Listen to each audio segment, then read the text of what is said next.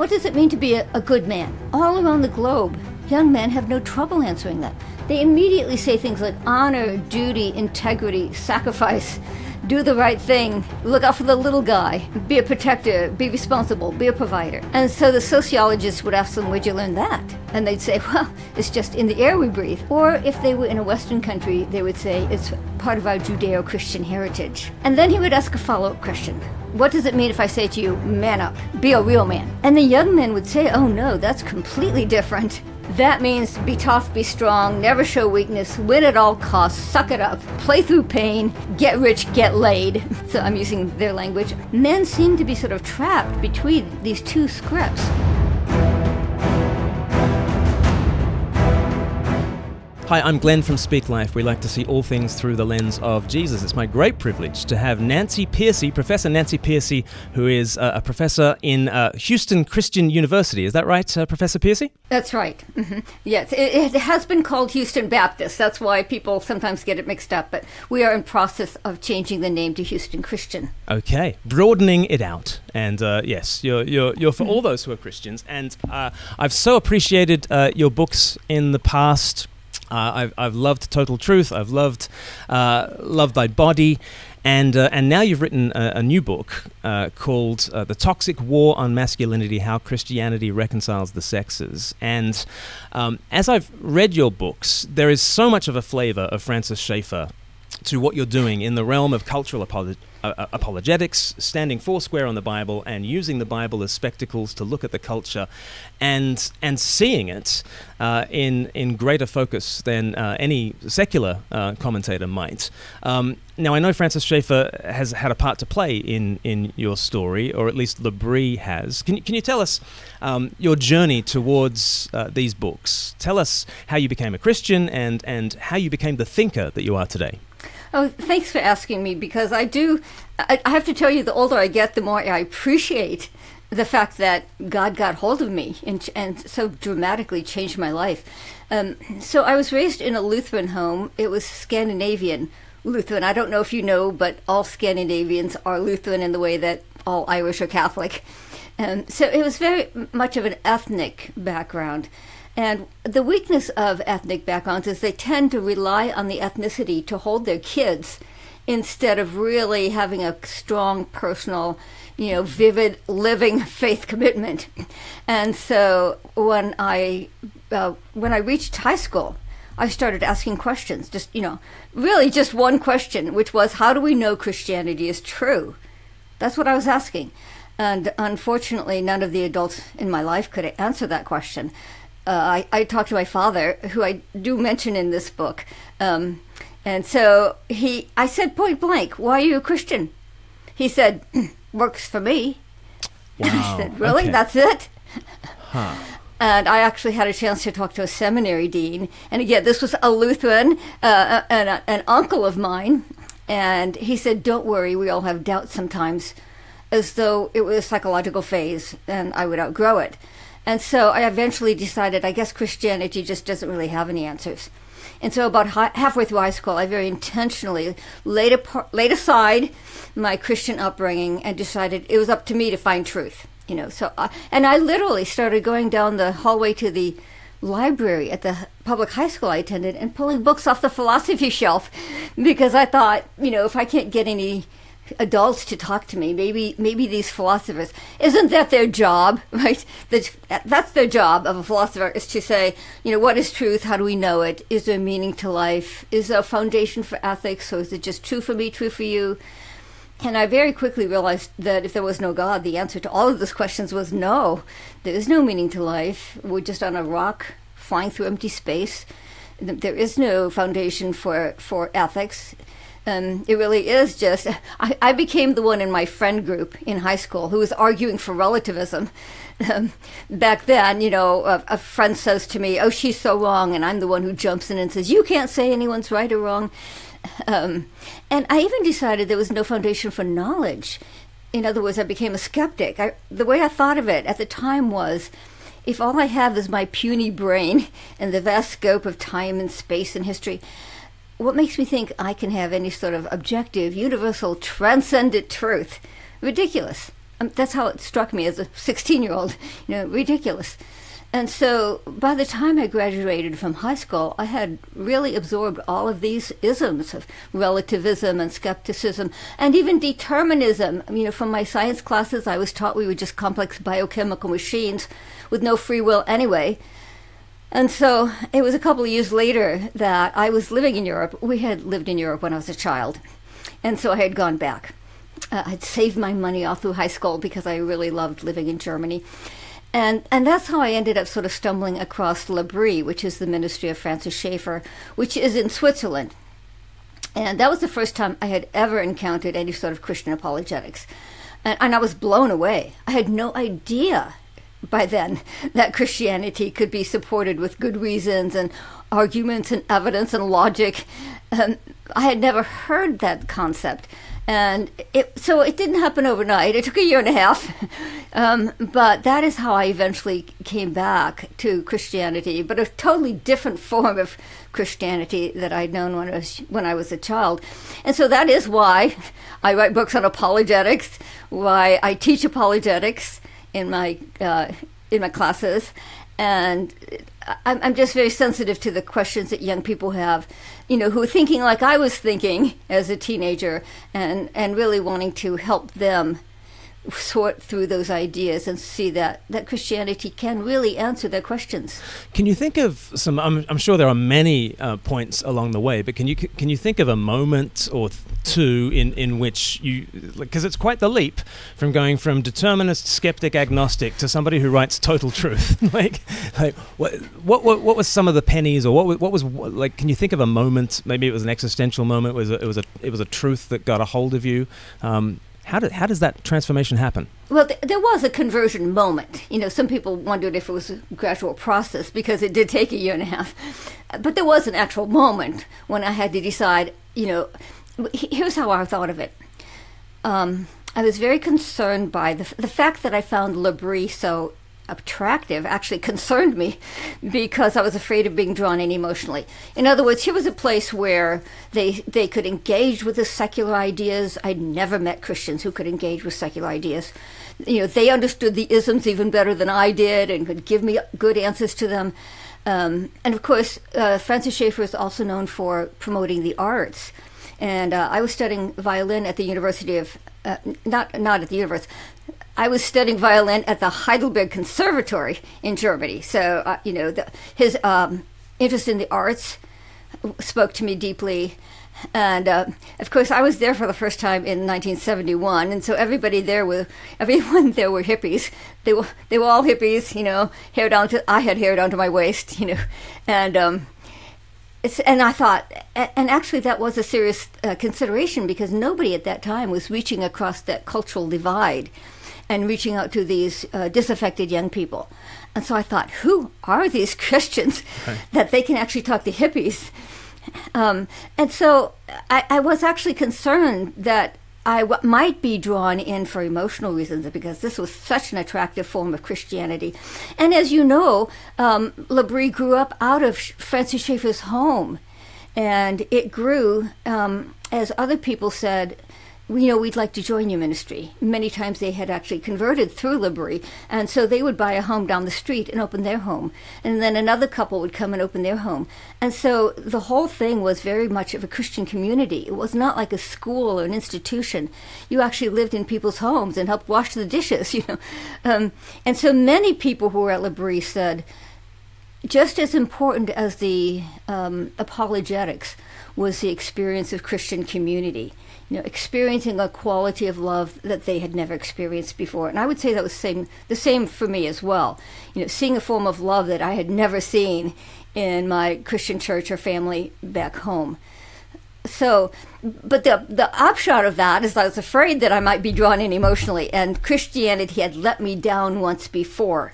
And so I was not going to do this unless I was absolutely convinced intellectually that it was true. And so after a month, I actually left L'Abri. I needed space, I needed space to think. And it was a year and a half later. Because of Libri, I had discovered apologetics. So Lewis, I had never known C.S. Lewis. Chesterton, of course, Schaeffer's own books. Os Guinness, I think, had written his first book by then. At any rate, through Libri, I discovered apologetics. And just through my reading, I finally reached a point where one day I thought, I actually am. I am at the point where I'm intellectually convinced it's true. You can keep learning your whole life, of course, but you reach a point where you say, yeah, I am convinced. And that's when I had, definitely one-time sort of conversion experience where I had to say, okay, God, here's how I put it, God won the argument. He won the argument. I give up. So there was a definite moment. But it was not any one thing so much as the cumulative effect of seeing that Christianity had solid answers to all of those isms that I had totally absorbed as a secular person before. Yeah, and a holistic process as well, in that you're talking about the arts and you're talking about hospitality. And Edith and Francis themselves, like what was their impact on you? Oh, well, especially Francis Schaeffer. Francis Schaeffer, now that I've been in the Christian world a long time, and I've seen a lot of Christian celebrityism, I will say that Francis Schaeffer was authentic. He was the real deal. That's what made him different, I think, from many, even of the Christian leaders and celebrities of our own day. When he went to Switzerland with Child Evangelism Fellowship. It was after World War II. They sent him to Europe to assess the state of the churches after World War II, and to come back with a plan to help rebuild the churches. So he came back, and the mission board, Child Evangelism Fellowship, said, "We think you should do it. We think you should go." So he did. That's how he ended up in having a ministry in Europe. But because he was in Europe, by the way, he was much more aware of European trends, intellectual trends like postmodernism. He was the first Christian really writing to a postmodern culture. And I think that that's one reason that his work spoke to me. I was very postmodern by that time. And I would never have been drawn in by sort of classic apologetics. William Lane Craig does great stuff. I would never have been drawn in by that. I actually had one person, my brother had become a Christian before me, and so he tried biblical apologetics on me, the reliability of scripture, evidence for the resurrection, and, I was left cold. He asked me once, I was in Germany and with a German friend, and he said, okay, just tell me this, do you think Jesus rose from the dead? And my German friend said, oh, well, that's sort of the crux of it, isn't it? And I said, no, it's not. It could be a wonderful parable that gives some people meaning to their life. It doesn't have to be true. So you can see the postmodern mindset. My German friends still thought there was true and false. And I said, who cares? If you have a lovely story that makes you feel good, who cares about true or false? So you can see that Schaeffer was the first person who was really picking up on that because he lived in Europe. All my German friends were reading Camus and Sartre, the existentialist philosophers. I still remember a conversation with my German boyfriend where he kept telling me, life is absurd. That's the starting point, life is absurd. So Francis Schaeffer was in Europe and, really dealing with these at that time, existentialism, now postmodernism. He was the first Christian apologist to really understand where these young people were coming from. And so that's where, I am just so grateful I ended up there because obviously I was not open to any other form of apologetics. And Francis Schaeffer really had a great impact on me because of that. So that's fascinating to hear the story by which you've come to be, the thinker that you are. And you've just written this book, The Toxic War on Masculinity. How Christianity Reconciles the Sexes. Can you just give us a sort of a snapshot of the book? I was fascinated by you talking about two different scripts for masculinity that people think of today. That might be a helpful way in for people to understand your thesis. Yes, I found this a fascinating study. It's from a sociological study.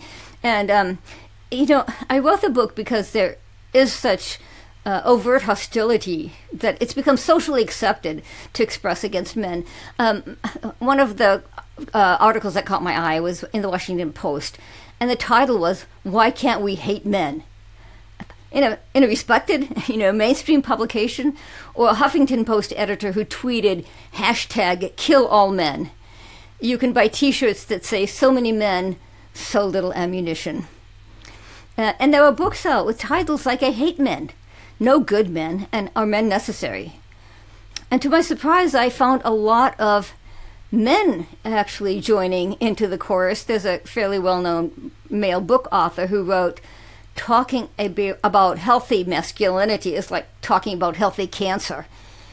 And then this one you may have seen because it was just maybe a few months ago now in the news. The director of the movie Avatar, James Cameron, said testosterone is a toxin that you have to work out of your system. So this is why this was the first reason I wrote the book, right? It's that masculinity as a whole is being judged toxic. I mean, people say, oh, we don't mean it's all toxic. But the message that often comes through, right, is that there's something inherently wrong about masculinity itself. In one survey, almost half of American men agreed with the statement, these days society seems to punish men just for acting like men. And there was a more recent one, you may have seen it, it came out in Britain.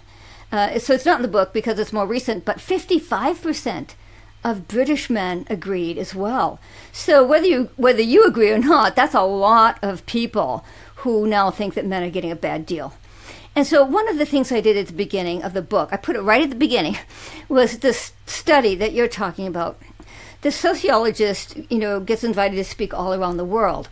And so he came up with this very clever experiment where he asks young men 2 questions. The first question is, what does it mean to be a good man? If you're at a funeral and in the eulogy, somebody says, he was a good man. What does that mean? All around the globe, young men have no trouble answering that. They immediately say things like honor, duty, integrity, sacrifice, do the right thing, look out for the little guy, be a protector, be responsible, be a provider. And so the sociologist would ask them, where'd you learn that? And they'd say, well, it's just in the air we breathe. Or if they were in a Western country, they would say, it's part of our Judeo-Christian heritage. And then he would ask a follow-up question. What does it mean if I say to you, man up, be a real man? And the young men would say, oh no, that's completely different. That means be tough, be strong, never show weakness, win at all costs, suck it up, play through pain, be competitive, get rich, get laid. So I'm using their language. And so the sociologist concluded that men seem to be sort of trapped between these 2 scripts. On the one hand, all around the world, men do know what it means to be a good man. We would say they are made in God's image. And they do have this instinctive, inherent, innate sense of what it means to be a good man. Not just a good person, but a good man, or good at being a man. Sometimes people will make that distinction. But they feel this cultural pressure and to be the quote-unquote real man. And those are traits that we tend to consider more toxic, at least if decoupled from a moral vision. They can slide into things like entitlement and control and exploitation and so on. And so I love this because it does, I think it gives us a better approach to these issues. Instead of accusing men of being toxic, which most people, most men would not respond well to that, surprisingly. But can we tap into their innate knowledge of what it means to be a good man and affirm it and support it and encourage it?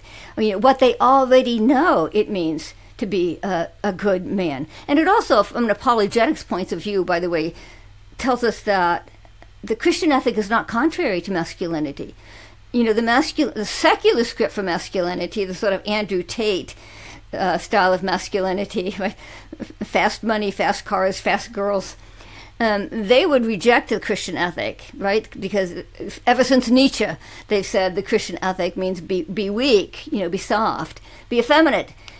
And it's not true. This Christian ethic does, in fact, fit with the innate knowledge that men have of what it means to be a good man. So I think that is encouraging on the part of Christians. So, get out there into the public square arguing for the Christian vision, knowing that it will resonate at some deep level. One of the obvious things to ask you Nancy, is that you're writing about masculinity as a woman. So, what is it that you're able to say because you're a woman and not a man? And what are the things that might be more difficult for you to say because you're a woman and not a man? Well, Glenn, I have to tell you, this has proven to be the most controversial book I've written, and that did surprise me. I wasn't expecting it. My earlier book was Love Thy Body, which deals with abortion, homosexuality, transgenderism, which is, of course, exploding today. And so I thought that would be more controversial. This one was more controversial. And I ran several classes on the manuscript when I was in process, and several reading groups. I do reading groups to get lots of feedback, rub off the rough edges. And when they would tell their family and friends about the manuscript, their first question, invariably, the first question was, whose side is she on? Right. With that tone. Yes. Whose side is she on? Yes.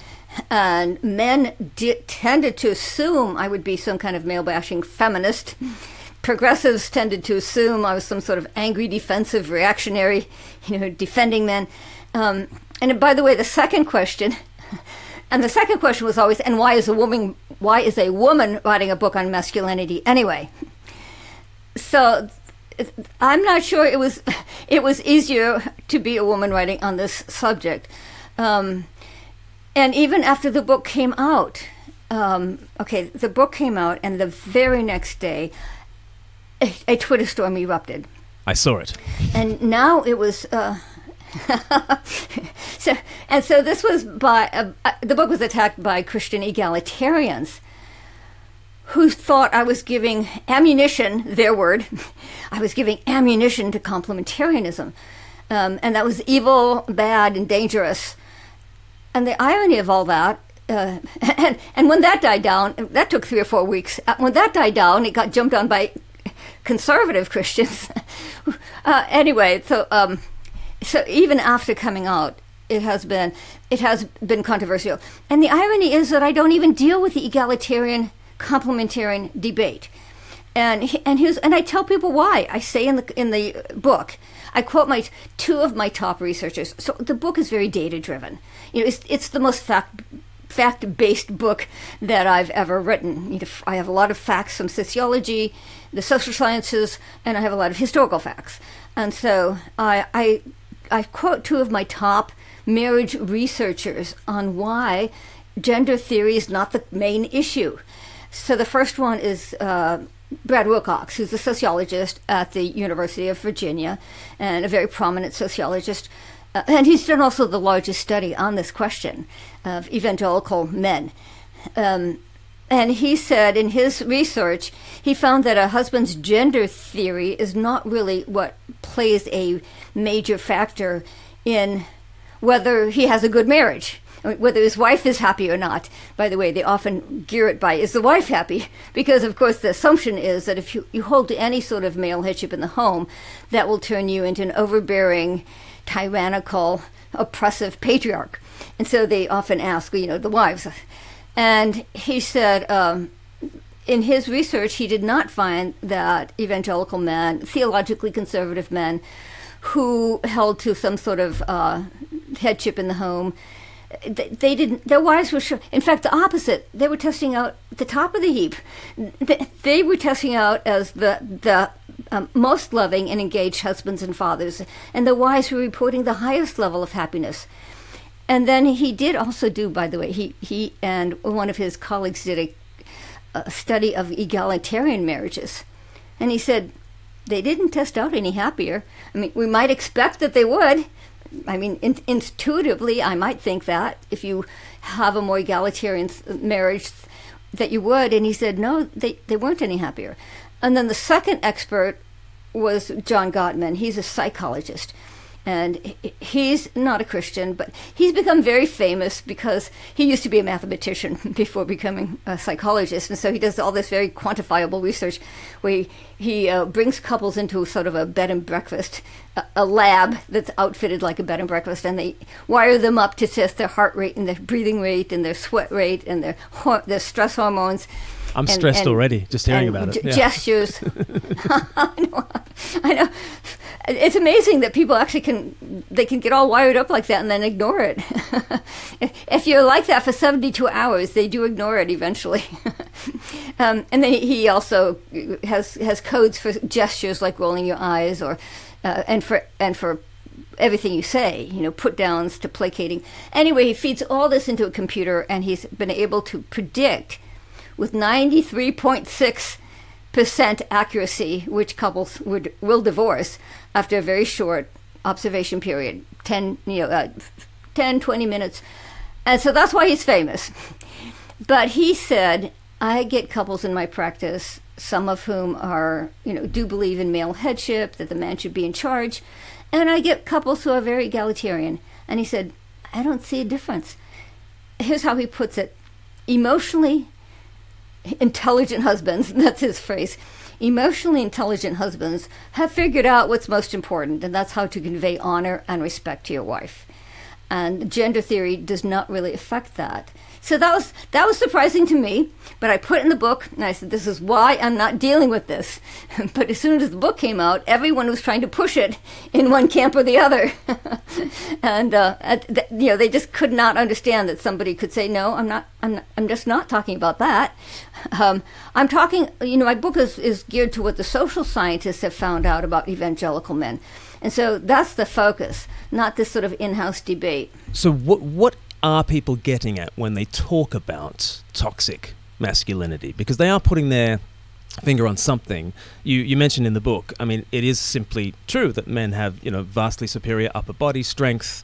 When it comes to partner-on-partner crimes, it's 95% of if there are murders, among partners, 95% of the time, it's the man killing the woman, not the woman killing the man.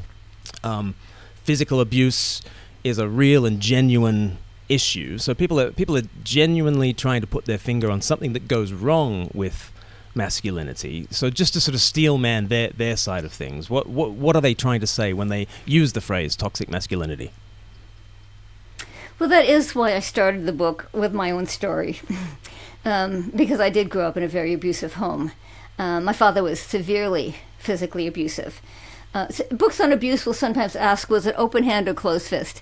It was closed fist. He was punching us. His favorite was the knuckle fist, to create a sharper stab of pain. So, yeah, my father was punching and kicking, and I'm sure it is one reason that Christianity lost its credibility with me as a teenager. And of course, I ricocheted all the way to a very strong feminist position. I read all the feminist books, all the groundbreaking ones, from Betty Friedan to Simone de Beauvoir to Kate Millett to Susan Brown Miller. I read them all. I always had some feminist book on my bedside table, so which is natural. You're angry at men, and I had a psychologist interview me for this book. And he said, when I picked up your book and I read your story, my first thought was, oh no, an abused woman who's angry at men. And then he said, as I continued reading, I realized, you have totally overcome that. The book is actually very positive toward men, very supportive, very encouraging in its tone. But here's what he said. Your story shows that you're not coming from an ivory tower. You're writing from the trenches. You've been there. You've really struggled with a very toxic form of masculinity in your own life. And so when you say, can't we acknowledge the other side has some truth to it? Yeah, clearly. And I, from firsthand experience, not just theoretically, I saw toxic masculinity growing up. And this book is not like that psychologist said, it's not an ivory tower. It's not hypothetical. Anyway, so I think that helps me to see both sides. And as you noted, I do end up with 2 chapters on domestic violence because, you cannot acknowledge that it exists without dealing with it and talking about maybe how the church can do a better job of responding to domestic violence. And, you talked about stats. Half of all women who are murdered, it's by domestic partners. Half. The comparable number for murdered men is 3%. but half of women who are murdered, half of female homicides are by husbands, former husbands, boyfriends, former boyfriends. And so it is, out and out violence against women is a very serious issue. And when it occurs in the church, we need to take it very seriously. Yes. And I'd love to think for a minute just about your kind of apologetic strategy there, because I think we can all learn from the way you're addressing this issue. You're starting with the first person narrative and coming with that personal experience, and I honor you for opening yourself up like that.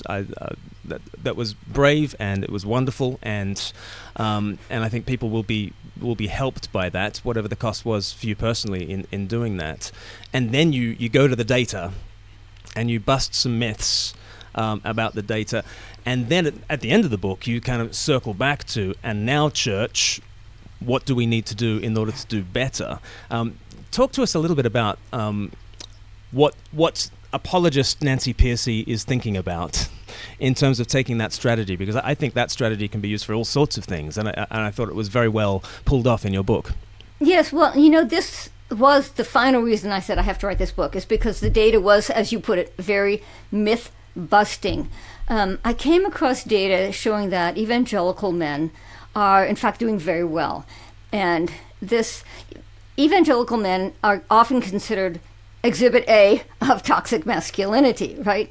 It was very easy to find quotes with a quick Google search. So I will give you just one. So this is the co-founder of the Church Too movement, which followed the Me Too movement. And she says, the theology of male headship feeds the rape culture that we see permeating American Christianity today. And so the social scientists were reading these accusations and saying, where's your evidence? You're making these charges, but where's your data? And so they went out and did the studies. I quote some dozen or so different studies that have been done of evangelical couples. And what they found out was that the media narrative is completely backwards. It's completely wrong. That, in fact, evangelical men test out as the most loving husbands and fathers. And by the way, the first pushback I often get is, well, of course their wives said they were happy. Their husband's sitting right there. And that would be true in cases of abuse. You don't want to ask women about their marriage with their husband sitting there. But actually, these studies were not done like that. Most of them were actually not even done by Christians. There were these large databases like it's called the General Social Survey, of thousands of people across the nation. That one in particular is done by the University of Chicago. And these are large databases that are used by policymakers, politicians, journalists, social scientists, and so on. And yes, the women are asked separately. And so what they're really showing is that evangelical wives test out as the happiest, reporting that they're the happiest with their husband's expressions of love and affection. Evangelical fathers are the most engaged with their children, both in terms of shared activities like sports or church youth group, and in terms of discipline like setting limits on screen time or enforcing bedtime. Evangelical couples have the lowest rate of divorce of any group in America, 35% lower than secular couples, and they have the lowest rate of domestic violence of any major group in America. And that's the real shocker. Nobody expected that. And when I read that, you see, I had to go digging in the academic literature to find these studies. It's not out there in the public yet. So I thought, this needs to get out there. We need to get it out there for the church to encourage men, but also you mentioned the apologist part of it. Also into the public square to help debunk the secular narrative. Sometimes a quote can really encapsulate it. So let me give you one quote on this. This is Brad Wilcox, who I mentioned earlier at the University of Virginia. And to give you some sense of his stature, he gets published in places like the New York Times. So this was a New York Times article that he wrote. And he says, and this is a direct quote, "It turns out that the happiest of all wives in America are religious conservatives." Again, they're focusing on the wives, because the assumption is that these marriages are oppressive to wives. The happiest of all wives in America are religious conservatives. Fully 73% of wives who hold conservative gender values and attend religious services regularly with their husbands have high-quality marriages. And then he goes on, this is actually my favorite part, because he turns to his secular colleagues, because as you probably know, sociology is a highly secularized discipline. He says, academics need to cast aside their prejudices about religious conservatives and evangelicals in particular. Conservative Protestant married men with children are consistently the most active and expressive fathers and the most emotionally engaged husbands. And by the way, Wilcox himself is Catholic, so I'm not sure he was all that happy to find out that evangelical Protestants outdo Catholics. They test higher than Catholics. Anyway, the point is that this is not just a pep talk from a religious leader. This is solid empirical research. This is evidence-based findings that show that Christianity does have the power to reconcile the sexes, as I put it in my subtitle. But people don't like that evidence, Nancy. And as you say that, I spend far too long on that website formerly known as Twitter. And as you read those statistics, I am anticipating the response of many people. Oh, they must have the data wrong. They must have terrible sample sizes. I'm sure the women were afraid, and that's what the answer is. Why do people not like this data? Well, to balance it out, let me say that they also found some more negative data. Okay, good. But here was the difference. Okay, people often say, but haven't we all heard that Christian couples divorce at the same rate as the rest of society? And that actually is the first pushback I always get. And in my research, I found that is one of the most widely quoted statistics by Christian leaders. And so the researchers went back to the data and they carefully weeded out the evangelical men who are in fact very authentically committed to their Christian faith, who attend church regularly and so on, from nominal Christians. My students don't even know what the word nominal means, so I have to explain. NOM is Latin for name, so it means in name only. And so these are men who, in a survey like this, might check the Baptist box, for example, but who attend church rarely, if at all, with a kind of a cultural Christianity. It's a family background. And these men test out shockingly different. They fit all the negative, toxic stereotypes. Their wives report the lowest level of happiness of all the groups in America. They spend the least amount of time with their children. They have the highest rate of divorce, 20% higher than secular men. And then the real shocker is that they have the highest rate of domestic violence of any group in America. And so this is what skews the statistics. If you just do a study on evangelicals, you're going to get men who are better than secular men, and you're going to get men who are worse than secular men. And so, of course, the numbers are going to end up being misleading. And so this was a crucial finding that was done, especially by Brad Wilcox, who I've mentioned. He did the largest study. It fills a whole book. So he did the largest study, and he's the one who really articulated this difference in an important way. So what this suggests is that the church does have a difficult task at hand. On the one hand, can we encourage the men who are doing a good job? One of my graduate students was the leader of the women's ministry in a large Baptist church here in Houston. And she said, on Mother's Day, we tell mothers they're wonderful and we hand out roses. On Father's Day, we scold the men and tell them to do better. And so I thought what a great microcosm of how the church has handled men. They've had sort of a scolding tone. You need to do better. And so I was very careful to avoid a scolding tone in my book. What we need to be building up Christian men and encouraging the ones who are doing a good job.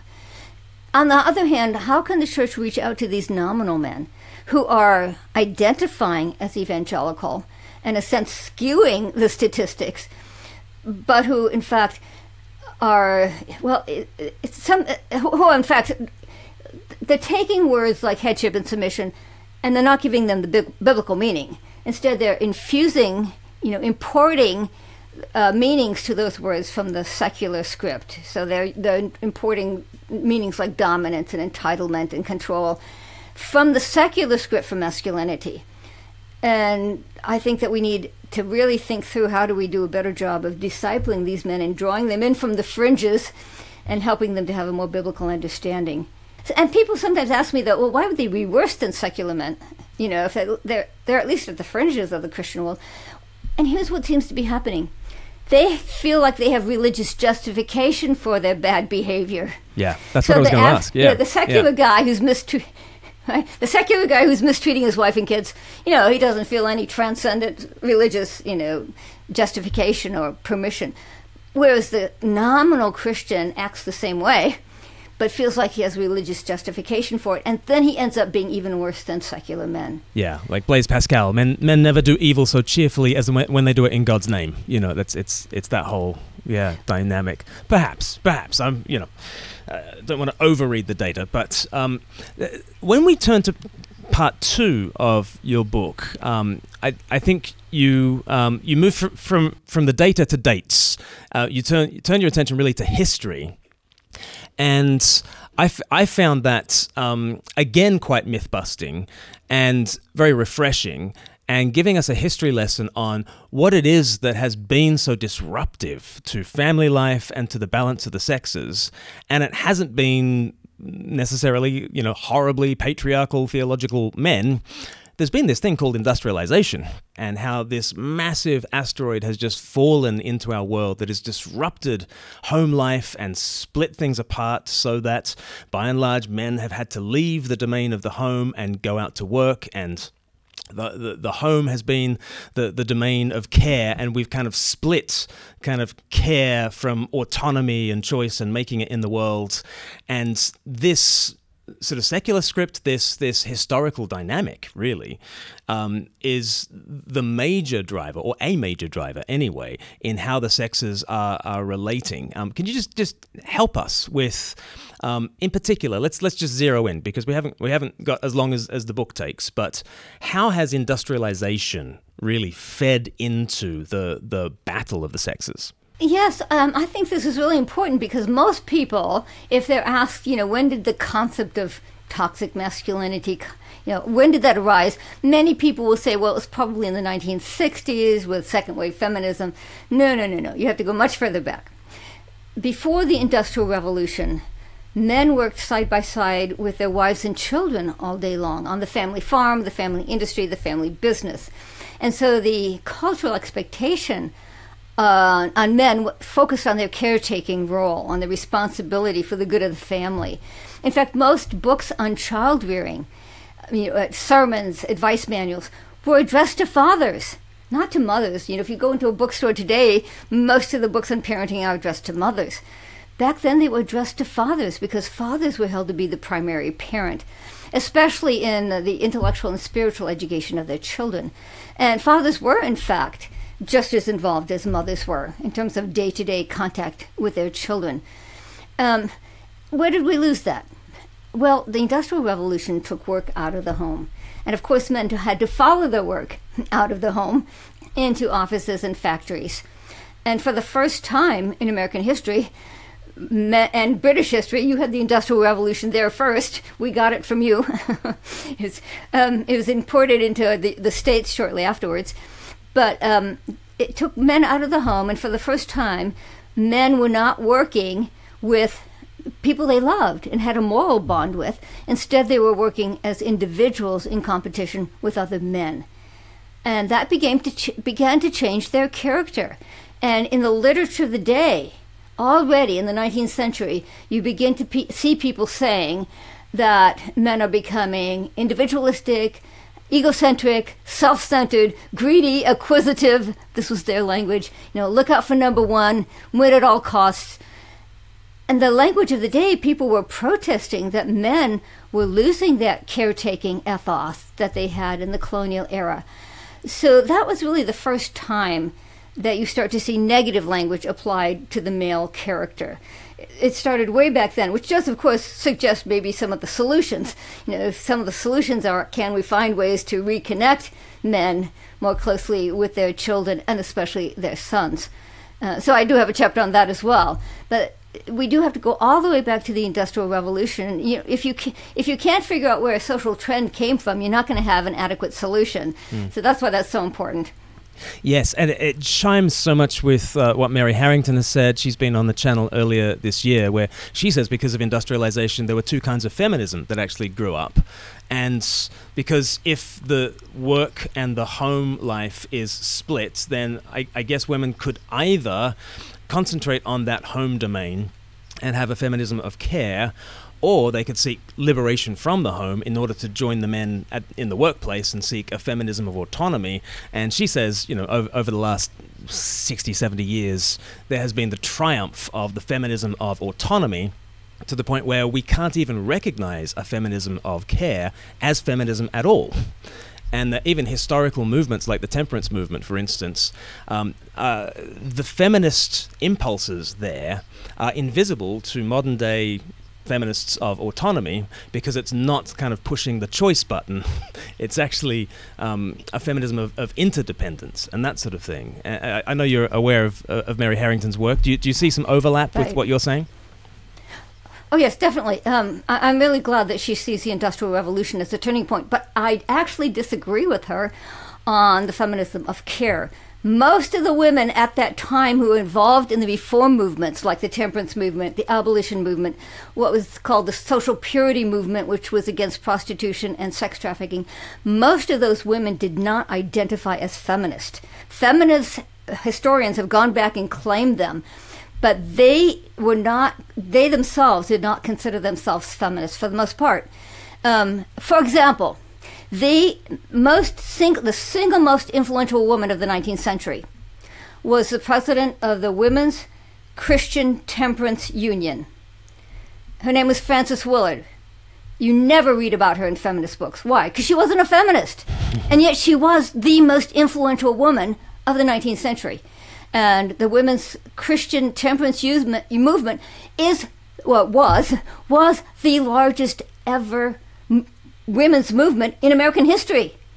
Do you ever hear about it? No, because the temperance movement was so discredited. After the prohibition, after prohibition was discredited, the temperance movement was. But in fact, here's the difference. Most of these women who were involved in the reform movements in the 19th century did not call themselves feminists because, as you put it, they were focusing on what were said to be more distinctively feminine traits like care and interdependence and love and affection and morality, social bonds and so on. Whereas even the earliest feminists began to speak in terms of autonomy and individual rights. And this had a dramatic impact on certain issues. Like the one reason that my Twitter feed blew up is because I actually talked about the vote, women's suffrage. The feminist of the day, like Elizabeth Cady Stanton, openly said the main opposition to women having the vote is coming from other women. And modern feminists, they just can't deal with this. But it is true. Why were many of the women at the time opposed to the vote? Well, because they liked the idea that the family is the center of society. That the bonds that pull together, that draw together the family into an organic unit, that they thought that was very important. They did not make an argument for the vote in terms of autonomy and individual rights, whereas the first feminists did. Most women at the time, that did not resonate with them. They did not start accepting the idea of the vote until it began to be reworded in terms of protecting the family. Not the individual rights of the woman, but protection for the family. So Frances Willard, who I just mentioned, the president of the Women's Christian Temperance Union, finally came around to saying, actually, the vote is going to protect the family.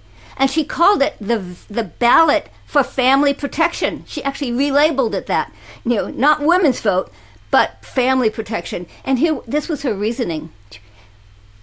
She said, women have very little power against drunken husbands who are coming home and beating them. They need the vote. That was her argument. So it was a very different argument. When they finally when the majority of American women came around to accepting the vote, it was not for feminist reasons. So this is a part of history that gets often confused. Like my female students are like, what? Every book I've ever read said that those early reformers were all feminists. But the books I read, one reason my perspective is different, by the way, is there's libraries full of books on women's history because of feminism. There were only a very few books on the history of concepts of masculinity. Those are the ones I read, right? So they were giving a somewhat different perspective. They were not, obviously, for example, they were not motivated to try to gather up all women activists of the 19th century and label them feminists. They were more open to saying, well, actually, if you listen to them in their own words, they were not feminists. So that's where I might disagree with Mary Harrington, because I think feminists have overstepped a little bit in trying to claim all of these women for their own pet causes, when in fact most of them did not themselves identify as feminists. Yes. I think you would only disagree about literally the label, whether a feminism of care ought to be called a feminism at all. And I think that would be the only thing you would disagree on at that point. Well, I am going to ask Nancy one more question that is just for YouTube members. But before I do that, Nancy, could you let us know how we can grab hold of The Toxic War Against Masculinity? Yes, well, like everything, you can get it on Amazon, or if you prefer, places like christianbook.com. And come on over to my website. My publisher very graciously redesigned my website so it's fun and colorful now, and you can peruse my other books. I mentioned Love Thy Body, so that one's still very relevant with the transgender movement. So come and look at the other books and my endorsers, and leave a comment. There's a place where you can leave a comment, and I read them all. I don't have time to answer all of them, but come on by and say hello. NancyPearcey.com, and Pearcey is Pearcey. So NancyPearcey.com. Excellent. And I highly recommend those books and checking out more of that. Thank you. I appreciate it. One quote that Mark Driscoll was sort of famous for, he said, "I cannot worship the hippie diaper halo Christ because I cannot worship a guy I can beat up." What's gone wrong there, Nancy? That's a good question, because of course